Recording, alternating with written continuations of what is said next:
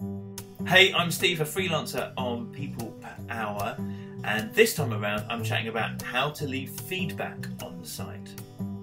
After you've completed a job and an invoice has been paid, you'll see in your workstream that you can leave feedback for the other person. I say other person because whether you're the buyer or seller, you'll see this feedback box to say what it was like working with them. Now, it's worth taking the time to give fair feedback here.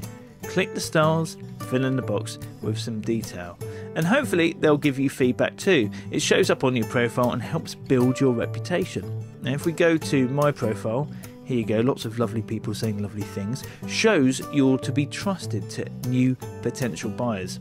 Now, it's worth saying the other person can say what they want, and it cannot be amended, adjusted or removed by the PPH support team, unless that is there's something really unfair about it, or it has bad language or harassment and so on. You get the idea.